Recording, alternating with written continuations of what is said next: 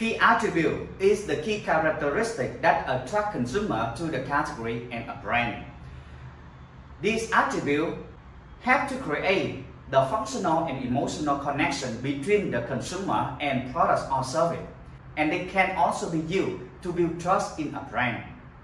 Many people talk about the brand attribute, but I don't think so. I often talk about the key attribute at the category level and Imagery Association at the brand level.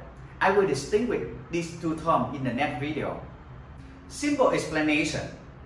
When we describe a brand, we may mention some basic description such as height, hair color, or gender, along with some personality trait to bring to that person, such as hardworking, fun, and so on.